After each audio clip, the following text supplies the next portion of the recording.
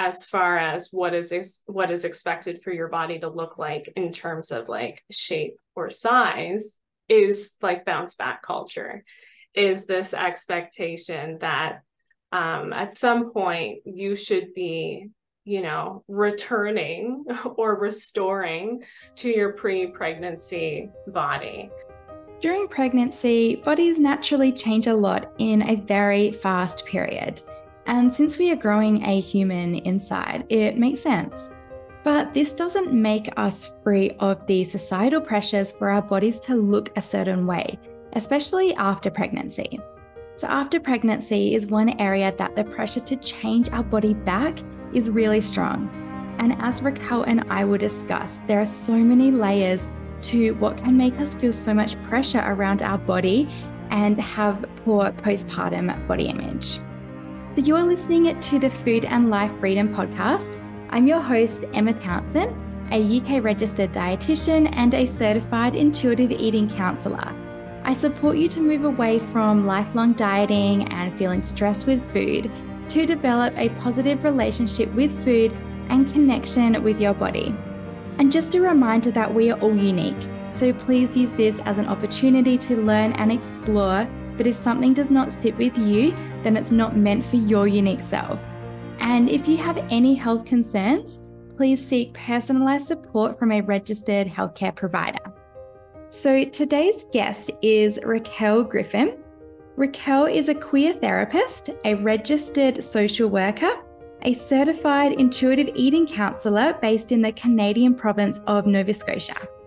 In her private practice, she specialises in disordered eating, grief, and supporting trans and non-binary folks in accessing gender-affirming care. So let's jump into today's episode. So I'm joined today by Raquel Griffin. Raquel, huge welcome to the podcast. Thank you. Thanks for having me. I'm really looking forward to diving into this conversation on body image in the postpartum period. But before we get started, I'd love to learn a little bit more about you and how you became to be interested in postpartum body image. Yeah, a little bit about me. My pronouns are she, her. I live in Canada, so a little bit of a ways from where you are. I live on the East Coast in a little Canadian province known as Nova Scotia, colonially at least, or more commonly known as Nova Scotia. But I specifically live just outside of Tubuktuk, or Mi'kma'ki, so the land of the Mi'kmaq people. And I've lived in kind of this little cluster of provinces called the Maritimes my whole life. So it's kind of, not as populated as some larger cities in the country. And I have a couple dogs. I have a partner and a kid. And when I'm not working, I'm usually singing or doing choral, artsy, fartsy stuff on the side, or playing video games outside of spending time with my family, of course. So that's a little bit about me as a person. As far as my interest in postpartum body image, I've always been interested in body image in general and body image concerns and eating disorders, mainly because of my own lived experience. I had an eating disorder in my youth for about 4 years, and then thought I was recovered for a decade, and then came to realize I was definitely still living in a really disordered space. And started doing this work a lot more professionally. And so it's kind of the same for postpartum body image. I'm specifically interested in that because it's kind of what I'm going through now. It's really relevant to my own life. And I'm sure you probably know, just because you do this stuff for a living, it doesn't mean that you're immune from having really hard periods or really hard seasons with body and with eating just in general. So on top of that, when you do kind of have that disordered, that eating disorder experience, it definitely can complicate things. So I've been thinking about it a lot over the last few years. There was an added component of kind of complexity for me because I had 2 pregnancy losses before the birth of my child. So I'm currently about 20 months out from birthing my child. So I'm going to have a 2-year-old in a few months. So before I birthed her, I had a couple losses and I felt really erased from a lot of spaces because, you know, pregnancy loss is a pretty stigmatized thing and a pretty secretive thing that a lot of people go through alone.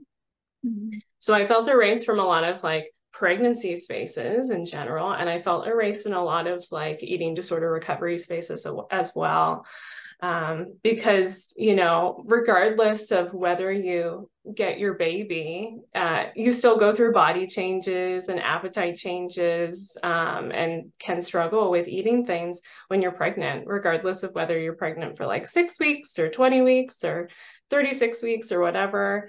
So I kind of, in general, became really interested in just reproductive health care in general, and how that kind of intersects with disordered eating and wellness culture. And then it really, you know, amped up when I kind of had, when I got my baby and when I gave birth. Yeah. Yeah. Thank you for sharing your story. It's when you mention recovery from an eating disorder and feeling like you were recovered, but maybe later realizing that there were still those eating disorder thoughts or disordered food and body thoughts. It's just so common that for a lot of people with an eating disorder, they reach this place of kind of recovery, but it's not freedom around food or how they feel in their body. And I think your story is probably relevant to so many people who've been in this place and then a big life change. Yeah. So whether that's becoming pregnant, postpartum, or another big change, maybe it's like getting married or divorced, or these big life events can bring that more to the surface and then make us realize that actually we are still really struggling. Yeah, like I even struggle with like recovery language. I know that's really meaningful for some people. I've kind of abandoned it a little bit myself. But we do often, it is kind of seen as a destination. And I think I think I absolved myself from thinking I had like a problem with the way that I was eating and with my body, because my body still kind of occupied like a really palatable place, like in society. Like I have a lot of privilege as like a white, able-bodied cis woman, and a body that was always pretty thin. So when that changed, when I had a child, I really had kind of a reckoning of my values and kind of digging through and excavating through that anti-fat bias and fat phobia that I totally didn't think, you know, that I had. But of course we all do, because we're all swimming in the soup of diet culture. Yeah, definitely. And I guess if we take a step back then from the postpartum period, just thinking about our world in general, like we're surrounded by these messages about bodies. So we're surrounded by diet culture, swimming in that diet culture, as you said, and this tells us like how bodies should look, or that we should be able to control them as well, often through things like food and exercise. So it's really common anyway, whether we've had an eating disorder or we haven't had an eating disorder, to maybe have some degree of body dissatisfaction or body stress even before maybe going through a pregnancy journey, if we do. So I'd love to start just by asking you more generally, like what is body image? Yeah, well, I think in its simplest terms, it's the way we think and feel about our body. So, I mean, that can be negative, it can be positive, it can be neutral, it can be all the above, all those things. And that can shift, you know, throughout the lifespan. And what body image looks like for each person is going to be really different, right? Like that's a really unique, really subjective kind of perception. So I kind of tend to see, I find I interchangeably will say like body image or body relationship. Because I think body image is more of like that perception, like what we think, how we feel, but our relationship to our body, I think, is more of, well, what we do about that or what we do in response to that, right? And that can then also include like thoughts and like inserting more neutral thoughts or challenging, you know, those unhelpful thoughts about body image. But it has that addition of behaviors too, and actions of, you know, I'm not going to pretend that these, you know, these thoughts are going to go away, but if they're going to be here to some degree, you know, what can I do about that and how can I respond to that so that I can foster like a more, maybe it's accepting, maybe it's loving, maybe it's neutral, maybe it's respectful relationship to my body. So like they're, to me, they're so connected because they're so interdependent and like dependent on each other. Either way, that I kind of interchangeably use the two a lot of the time, but technically they are slightly different, I think. Yeah, I love that connection, but also that distinction, because that can support someone who is struggling with what feels like poor body image, to know that they can actually take steps to work on their relationship with their body, and with food and all these things as well, but specifically like with their body, even if they currently dislike their body and they have poor body image, we can start taking those steps to start responding to our body and trusting our body, even if we don't like our body. Yeah, of course. So the perceptions that we have about our body, what then influences the way we think about it? It's often we can feel maybe just like we're born hating our body, or we've always hated our body, so there's no different way we could be. What is it that really influences the way we feel about our body? I think of two main things. One, I think of like family, like what our environment was growing up. And I think of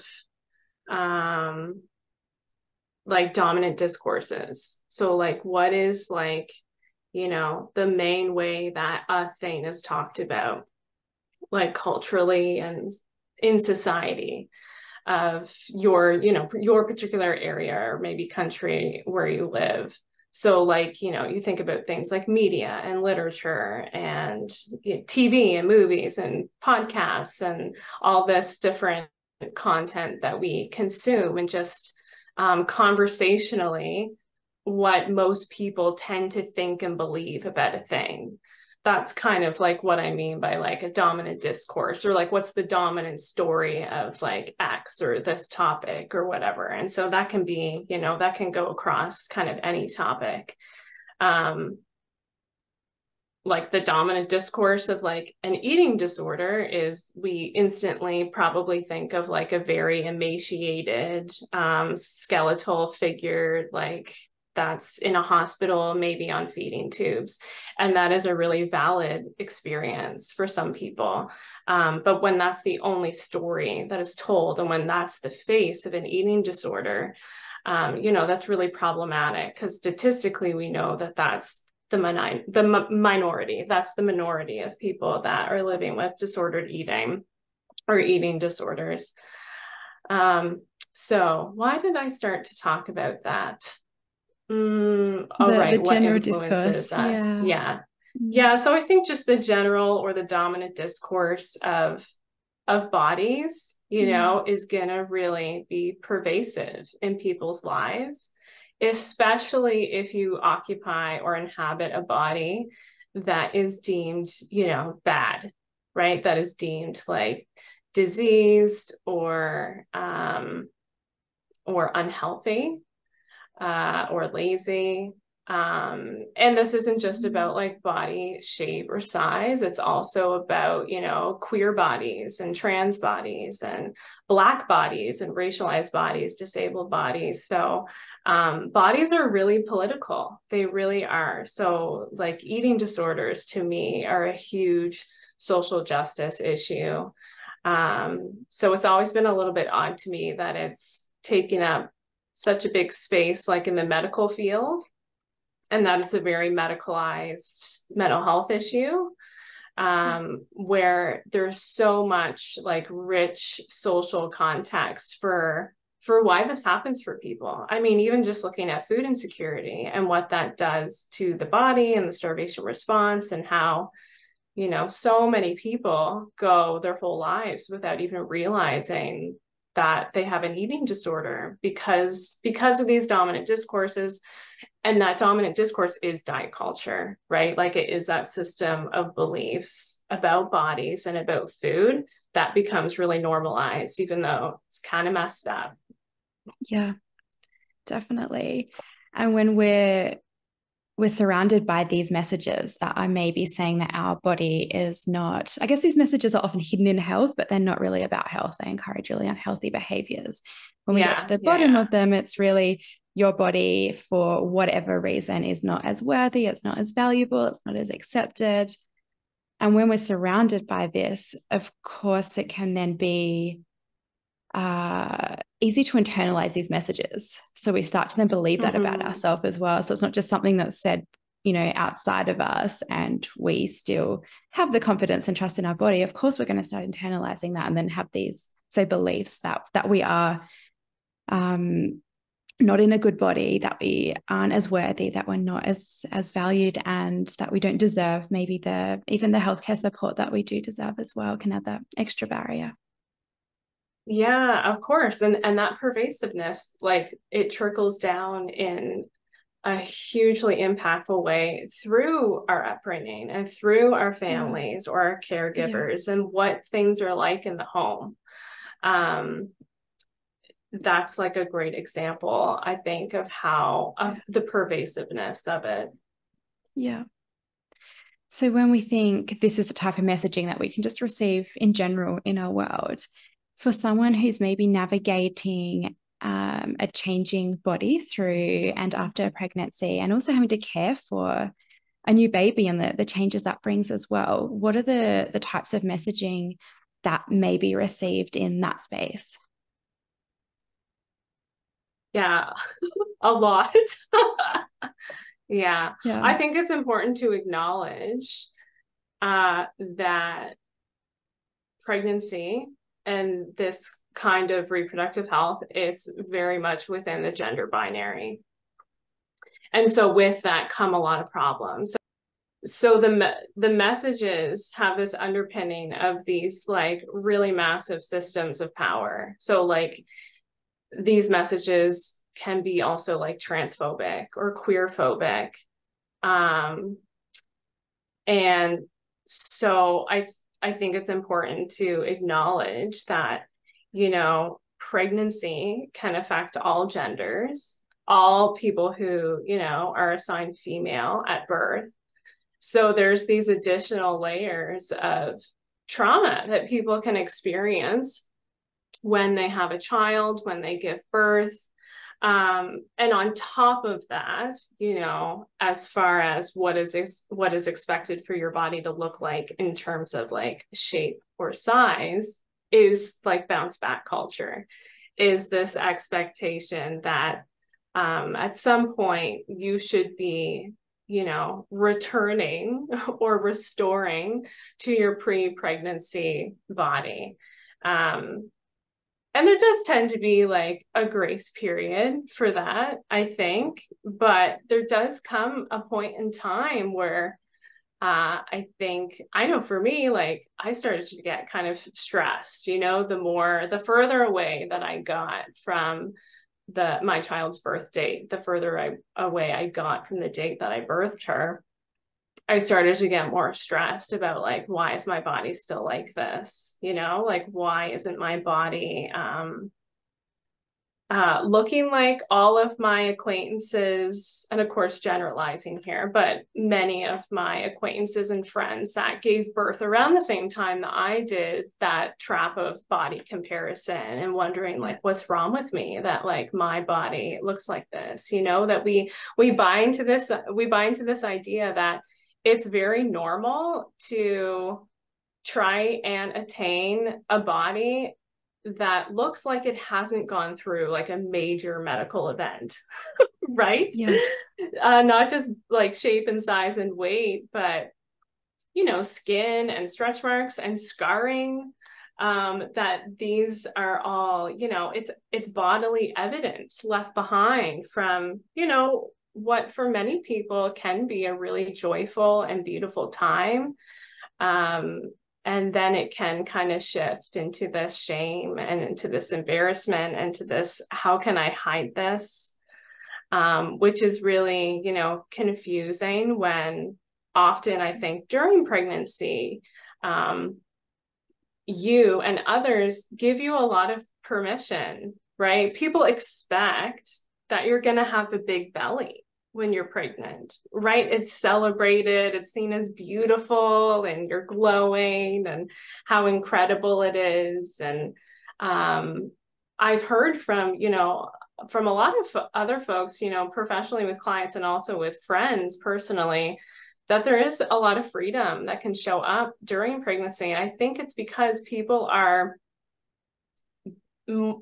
it's easier to have that unconditional permission to eat, because there's an acceptance of, well, my body's going to get bigger and my belly is going to be huge, and you know, that's just part of it. And yeah, and then after you know, labor and delivery, there's that kind of brief grace period, and then it's like, okay, I have to like get quote unquote back in shape or whatever. And we know what that means. It means restrictive eating and unhealthy relationship to exercise, to like I said, try and attain this body that like doesn't look like it's gone through this like massive life-changing thing, a major medical event.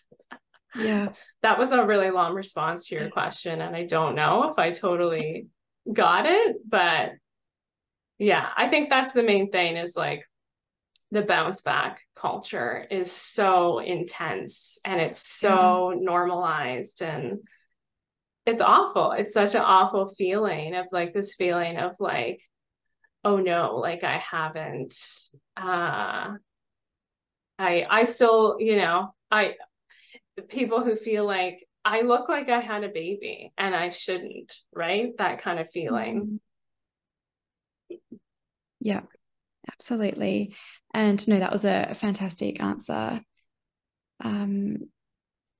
It does feel like in our world, we're kind of sold this message that our body should never change in general, like longer term, our body should just stay the same. And that's often from maybe our late teens or early 20s. That's where our body should be. And our body naturally changes at different parts of our life. And I guess pregnancy is a time that it temporarily changes. So it's okay. It's temporary. It's for a medical reason. And then we're expected it to come back right where it was, because bodies aren't supposed to change. But actually, bodies do change.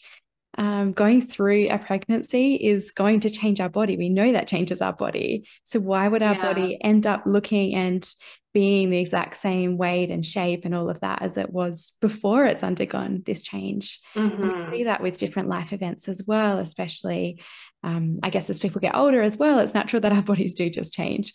And we often see like, no, we need to, I guess, in those situations as well, we should be staying the same as where we are. But I think the post-pregnancy, especially when we're either maybe grieving the loss of a baby or we are caring for a new baby, both of those mean there's so much else going on for us. A lot of things that can be really exhausting, really tiring. We don't have maybe as much headspace just for navigating these difficult emotions and feelings. And I wonder if that is another trigger for putting it back on the body when we're surrounded by all these messages telling us that our body should look different to what it does.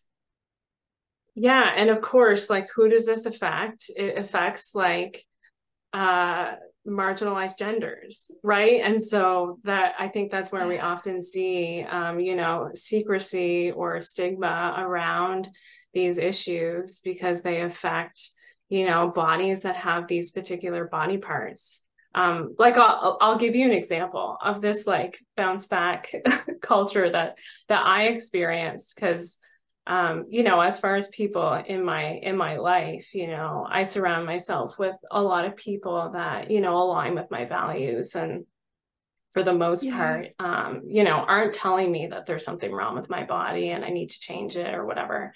But I remember 4 months after I gave birth, I was scrolling on Instagram and I came across a post on my feed from my local pregnancy unit at the hospital here.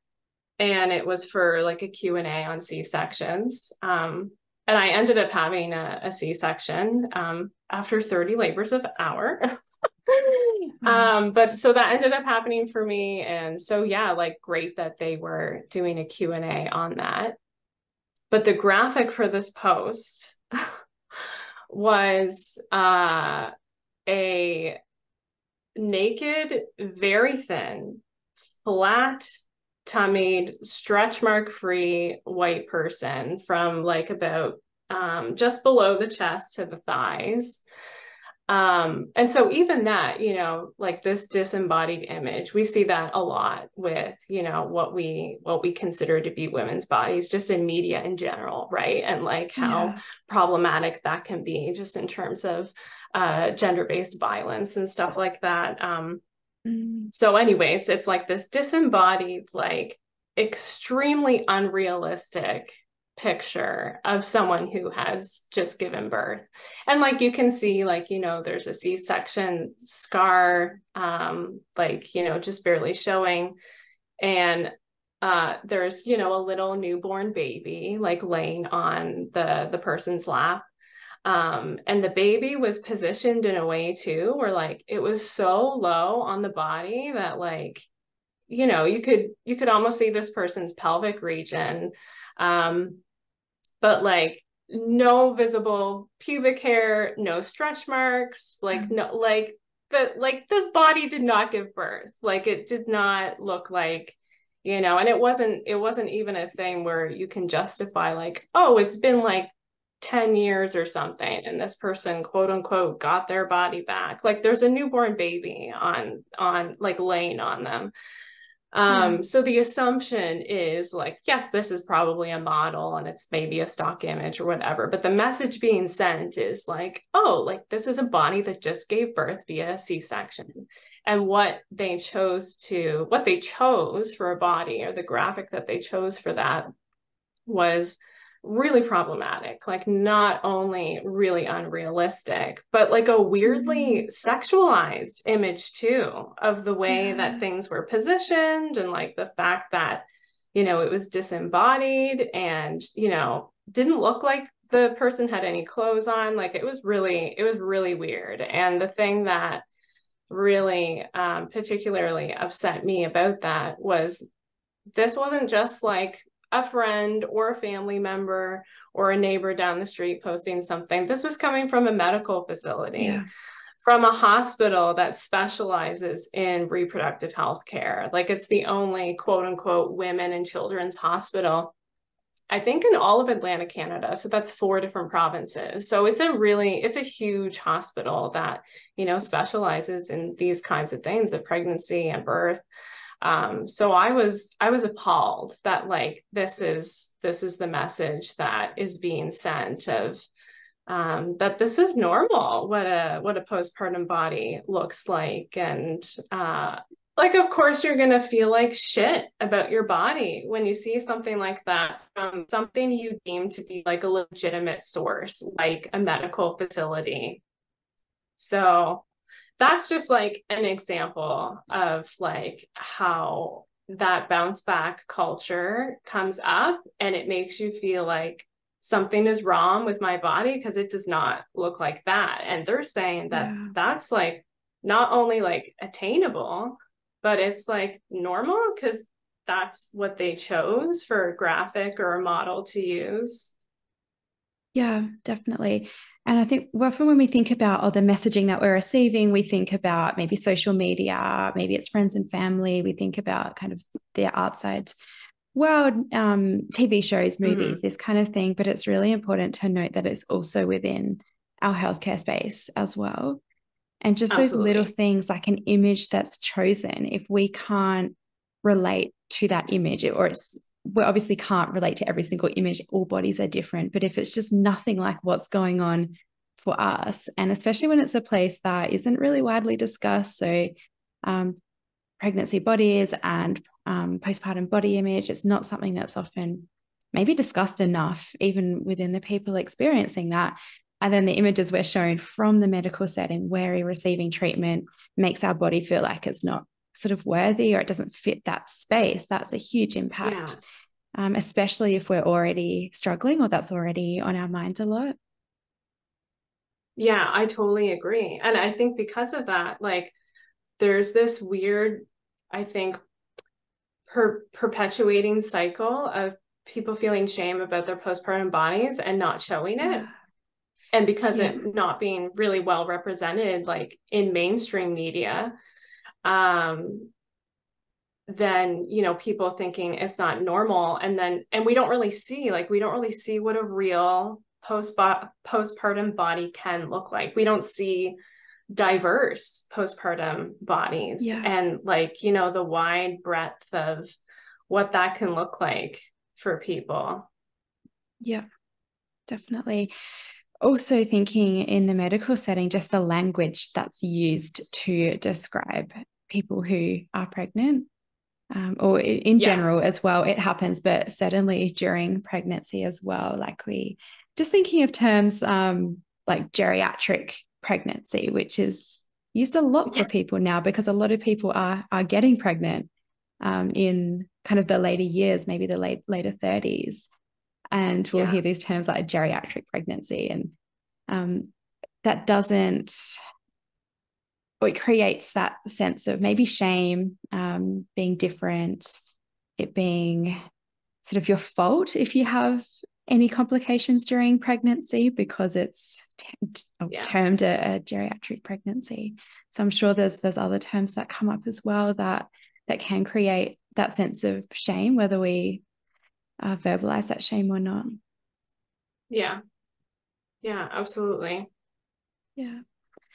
When you're working with people in the postpartum body image space, do you find that most people you're working with are people who've previously struggled with body image, or is it something that can show up just for the first time, maybe in that postpartum period?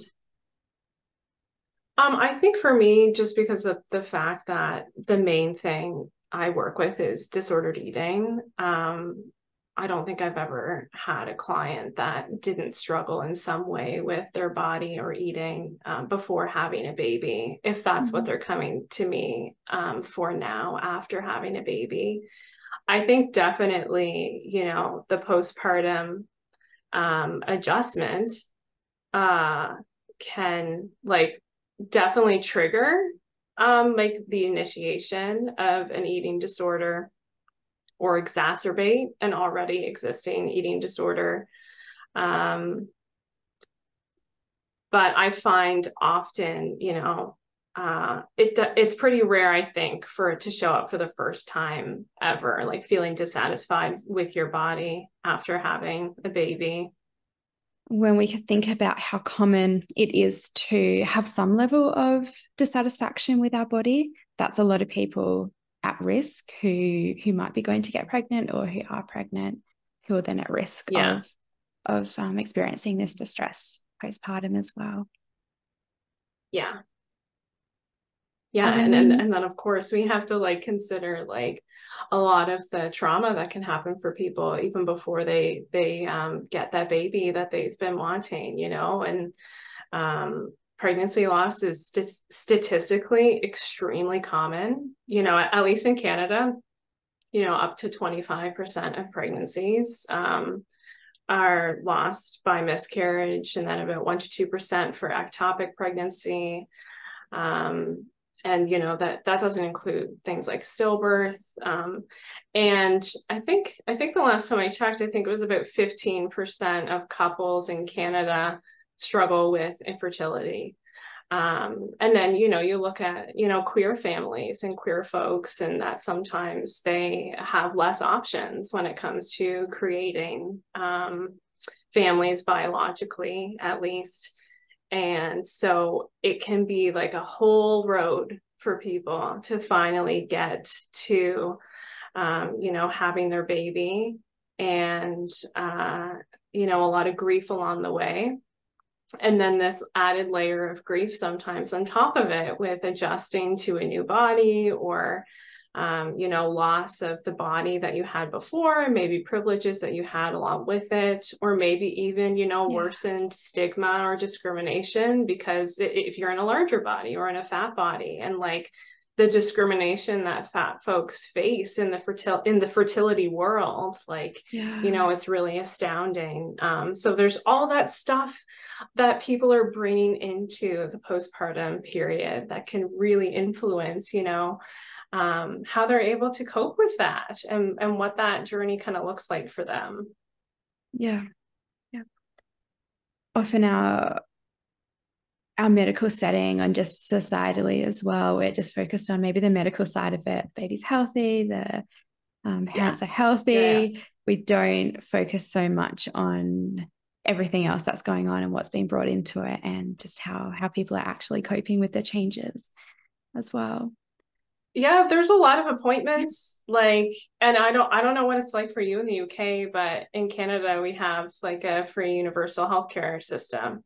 It's not perfect, but I'm very grateful that we have it. And yeah, like, you have a lot of appointments when you're pregnant. And if there's any kind of concern about anything, they're gonna, there's gonna be extra appointments and tests and ultrasounds or whatever, just, luckily for peace of mind.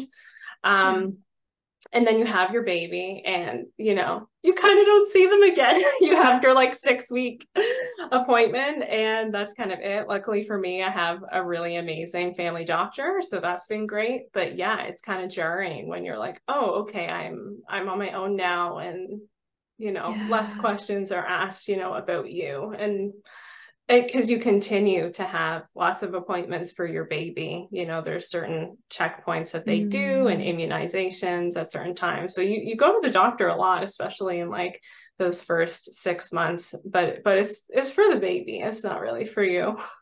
Yeah, I've forgotten about then. It's all back to normal. Everything's back to normal now. Yeah. We know as well that body image in general can affect our relationship with food. It can lead to this maybe sense of wanting to change the body or control the body in some way. And this can often be something that we maybe start to restrict food, or have some control, try to have some control over food to change the body. The postpartum period as well has so many other challenges going on as well. How does poor body image during postpartum period, how does that maybe impact on our relationship with food, or how can it for some people? Yeah, I think you hit the nail on the head of like, it can lead to disordered eating behaviors that often begin with restriction.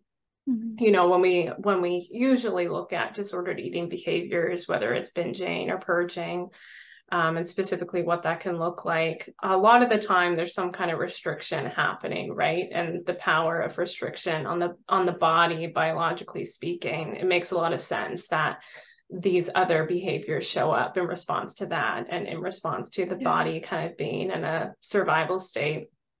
So when you have those feelings and that pressure that your body isn't okay, and that it should be smaller or it should be different, that dieting mentality or that restrictive mindset can show up, and that can sometimes lead to restrictive eating, or this need to eat less, or to be careful and not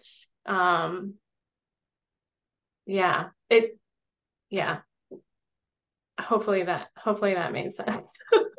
No, it definitely, we can often, I guess, blame the body as well for the way we're feeling, and then that might lead to feeling like our body doesn't deserve the food that it's maybe communicating that it needs. So like its hunger isn't valid. It doesn't, maybe we're not happy with the way that our body is, quote unquote, bouncing back compared to other people's bodies. So we might have less feel our body deserves less, or less trust in our body based on that as well.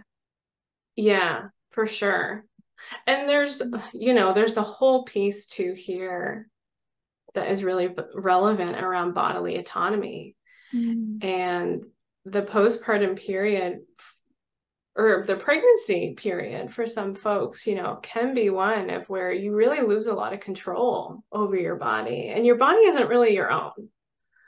It's like, Yeah. yeah, you're important, but really, like, we're really concerned about baby. And Yeah. it's a really rife, fertile ground for wellness culture to show up. And wellness culture is, diet culture's, twin sibling, basically. They're the same Mhm. thing. Um, Yeah. and so there can be like a loss of control, and people not being able to have full autonomy over their bodies, understandably so, in some respects. Um, but that can continue into the postpartum period where, you're adjusting to caring for this new life and this new human. And uh and if you like are chest feeding or breastfeeding, your body's still not your own for sometimes like years, right? Where Yeah. like I remember when I stopped breastfeeding around like 13 months after my child was born. Oh my God, like such freedom. And I was very lucky. I had a very easy breastfeeding journey, and I was really Mm. grateful to be able to feed my baby in the way that I wanted to. Um, but I was so happy when it was over, just because I felt like I was able to reclaim part of my like physical self again, right? Like it was no longer, this thing or this object or this like source of nourishment that was required for my child in the way that it was before. Yeah. Um, so I think that's a piece of it too, of like, it's not just the messages that we're being told about our bodies in the postpartum period, but it's Mm. also this like disembodiment that can happen because your body is not your own and you have Yeah. had this loss of bodily autonomy. So I think that can really like contribute to this whole tornado that can happen for people where they do end up engaging in disordered eating behaviors, whether they mean to or not. I mean, sometimes it's just like there's all these additional barriers to interoception, right? Like with intuitive Yeah. eating, we talk about interoception, and there's a lot of barriers to that when you're sleep deprived, when you have this new life change and stressor of having a kid and needing to care for them, especially if it's like the first time that you've like had a baby, and so you're adjusting to parenthood in general, on top of Yeah. caring for this human. So I think the bodily autonomy piece is a big contributing factor to this too. Yeah. There's so many layers that can affect our body image postpartum. Body Yeah. image in general, but postpartum, we've just got all these extra layers added on that maybe aren't usually there for us in other periods of our life. Mm-hmm. Knowing that all these layers will kind of be added on, and the risk that we are at navigating a new body in our world, are there any steps that we can take maybe during pregnancy, maybe during the pregnancy journey or beforehand, to help prepare ourselves for navigating the postpartum body image period and our relationship with food afterwards as well? Yeah, it's really hard because there is a lot of different things that you can try to prepare for, before it happens. Um, but I think for a lot of people, there's this big anticipation like of the birth, right? So I think it's really hard for people to really conceptualize something like, oh, how am I going to cope with this after? Or how am I going to adjust, or how, what will my relationship to my body look like? Because you're just so consumed with, oh my goodness, like what's labor and delivery going to be like? And what's it going to be like when I get to meet my child? But I do think one thing that people can do that could be helpful is just trying as much as you can to normalize diverse bodies in general. But on top of that, and specifically to normalize diverse postpartum bodies. And you do have to get creative with it sometimes, of just like exposing yourself and becoming desensitized just to images and to stories and to people that have diverse postpartum bodies, you know, where you're seeing all kinds of different representations of what that can look like. Like, representation is really important. And so like the podcast that you're listening to, you know, the hosts, what do they look like?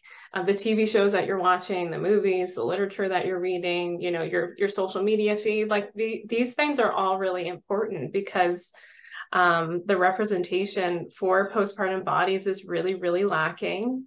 And I think like if you do start doing that work ahead of time and hopefully like continue that into postpartum period and beyond, I do think it will help, because you do over time begin to see it as more and more normal.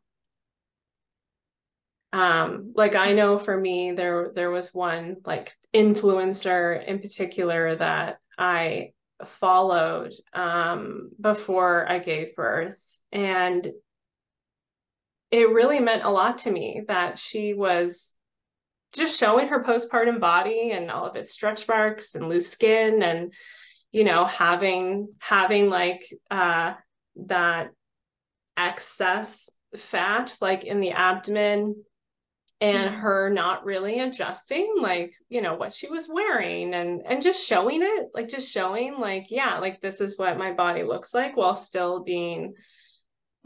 like, you know, talking about her own past struggles with body image and with disordered eating.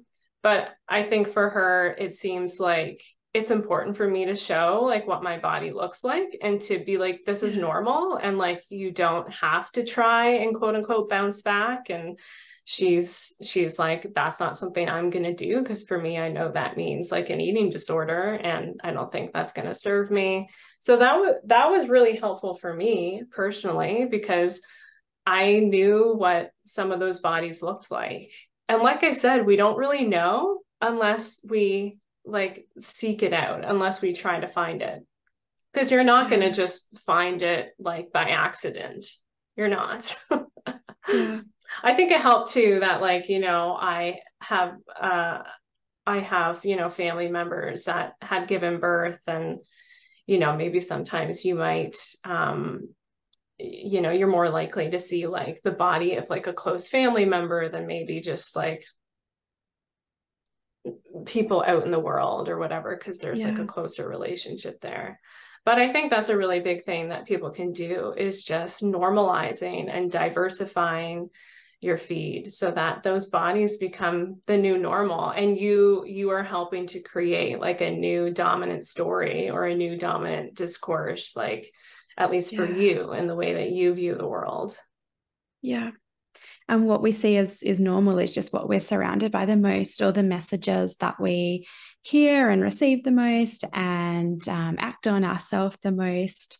The images that we kind of see of all these idolized bodies, whether it's regular like bodies that haven't been through pregnancy, or postpartum bodies, we often just see this idolized like one type of body, and we have a culture of hiding a body that doesn't fit the ideal. So because of that, we don't really see the full spectrum. But when we do like find this more diversity, then our normal really changes.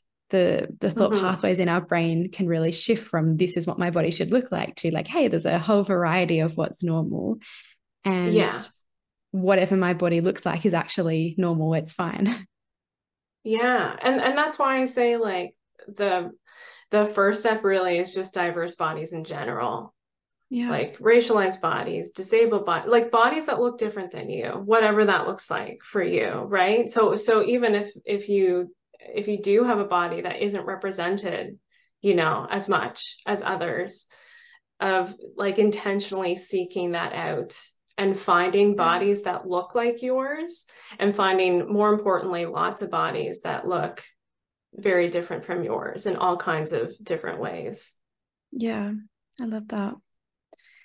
And for maybe listeners who might be currently navigating postpartum and struggling with a stressful relationship with food or poor body image themselves at the moment, what are some ways that we can maybe improve our body image or our relationship with food at that point? Yeah, I mean, I think if you have the resources to do so, to connect with supports, because you don't have to go through this alone. And it can be an isolating experience just being a parent in general, or being like a birthing parent. So whether it's a therapist, a dietitian, or a support group, if you have access to those resources, to use them. And as far as like the intuitive eating principles, I think there's a few that are really relevant, but remembering that like the first principle is number one for a reason, rejecting the diet mentality. And so this does go back again to like consuming content that is in alignment with that, supporting content that, that you're listening to fat activists, and that you're listening to stories of people with diverse bodies, that whole spectrum of diverse bodies, and like revisiting, if you haven't in a while, things that are in alignment of critiquing diet culture, things that are anti-diet and, health at every size, and reminding yourself of, the research of weight loss studies and dieting studies, in that they don't work, and just reminding yourself of those hard facts. That's something I do sometimes, of like, okay, I got to remind myself of like the success rate, and like, even if I were, to do all this, it's not going to work. So that rejecting the dieting mentality, I think is really the biggest piece. And especially, as far as honoring your hunger, I mean, that principle is even more important for that postpartum period. Because I mean, you have just gone, if you're a birthing person, you have just gone through a major medical event, and your body has to recover. Whether you birthed vaginally or by C-section, like you have to recover. Like that is major. If you have a C-section, that is major surgery, major surgery, abdominal surgery. So like you have to recover. You're probably sleep deprived. You're coming off of maybe some pretty intense medications, and hormones are all over the place. And you're also having to like make sure this human survives and is like okay. And nourishment and like energy is even more important. And on top of that, like I said, if you're breastfeeding or chest feeding, you need energy via food for milk production. So it's even more important that, that your hunger is honored during that like really critical, I think, early postpartum time, especially just because it's such a vulnerable time for birthing people. Yeah. When we think about all the barriers as well that we might experience to honoring our hunger, so not just from body image or from wanting to go back to dieting, but just from maybe it's having food available for ourselves because we're so tired and can't get to the shops, or it's we're so consumed with caring for someone else that we can maybe forget to care for ourselves as well, or that's put second as well. Oh yeah, you don't have time to like cook anything like for weeks. And that's just like, that's just with one kid. So there were things ahead of time that I did to try and like cope with that. Like I asked people to like, I was happy to accept food from people, and I was at a place where, that was something that I was comfortable with.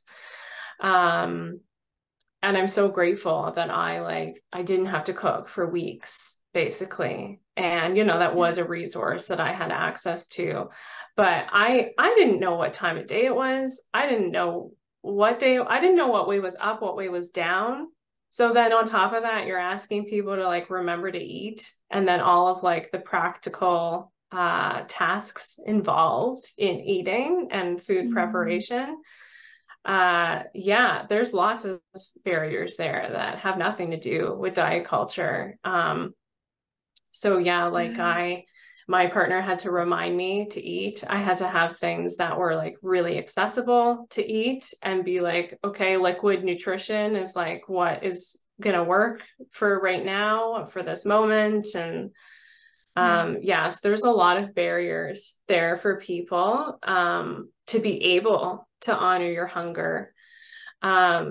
So I guess now that I think about it, that could maybe probably be another thing that could be helpful to prepare for, like before you have a baby, so that you've kind of taken that like task of executive functioning off of your, off of your responsibility. So that food becomes more accessible, or eating is more accessible to you during a time that is like really, really wild. Definitely. Yeah, that's a great tip for preparing. And it's also navigating feeding ourselves in that period can be really tied back to rejecting the diet mentality as well, which isn't just rejecting like the idea of actual dieting or restricting food. It's also rejecting ideal, that there's an ideal body, like that doesn't exist, but also an ideal way of eating. We get all these messages about healthy food and unhealthy food and good food and bad food. That's not a thing. There's no such thing. And the way the food that's going to be best for our body is dependent on so many things. And one of them is accessibility and just what we're able to navigate, like having access to and physically eating or have time for eating. So having whatever food is most accessible at the moment is the healthiest option. Yeah, because there can be, really dramatic appetite changes. When I was breastfeeding, I have never been so hungry in my life than when I was just starting out breastfeeding. But it's still very hard to eat because you're like, really? Am I hungry again? Like, how is that possible? But like, and this is when like rejecting the diet mentality is useful, when you remind yourself, okay, I just had major surgery. I haven't, been sleeping. This is what's going on for me. Yes, you're still hungry. Of course, you're still hungry. It makes sense that you're hungry. You deserve to feed yourself. You need this. Your body really needs this from you. And reminding yourself of that. Yeah, you have permission to be hungry and to honor that hunger as well. Yeah. I was basically just hungry all of the time for like months. And that's very normal. I think that's normal for a lot of people. I've heard similar things from others as well. Yeah. This has been so helpful, Raquel. It's been such a nice conversation, and I'm sure there's a lot that listeners will have got out of this as well. If listeners want to find you and learn more, where can they go to find you? Yeah, it's been such a pleasure talking to you. I really enjoy talking about this whole kind of area and how it intersects with disordered eating and body image. So thank you so much for having me. It was really nice to be able to talk about it. If anyone happens to be in Canada, specifically if you're in Ontario or Nova Scotia or New Brunswick, those are the provinces that I practice in virtually.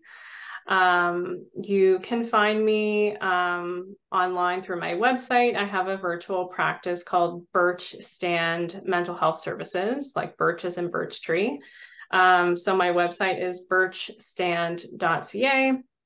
You can find me on Instagram at Birch Stand Mental Health. If you have any questions or you want to connect, you can send me an email, which is my first name, Raquel, RAQUEL, at birchstand.ca. And I also want to mention too, maybe this is something, I don't know if you link in descriptions normally. Yeah, I will. I'll link it all. But I did write a blog post last year for NEDIC, which is the National Eating Disorder Information Center for Canada. It's Canada-based. And I wrote a blog post on navigating postpartum body image. So there's a lot more kind of like specific tips of like what people can do to kind of navigate during that time. And I'm also going to be facilitating a free support group for people living in Ontario this fall, who are looking for eating disorder support, who also happen to be pregnant. So I'm going to be facilitating that support group from October to December. And depending on when this comes out, if that time has passed for people, or by the time you're listening to this, we'll be running the group again in the new year. So if you happen to be in Ontario and that sounds like you and you're looking for free support group, then yeah, that might be the thing for you. Oh, that sounds so lovely. And we'll definitely link to all of that in the show notes as well. Great. It's been really nice. Thanks so much. It's been so lovely to share this episode with you today. I would love for you to visit today's guest with the links they shared. And for more support and information, including articles, free resources, online courses, and individualized support, you can visit my home on the internet at foodlifefreedom.com. If you enjoyed this episode, please leave a rating and review on the podcast platform you use. And feel free to use the 3 symbol to share with anyone who may find this episode helpful. If you have a question or topic you would love to have covered on the podcast, I would love to hear from you.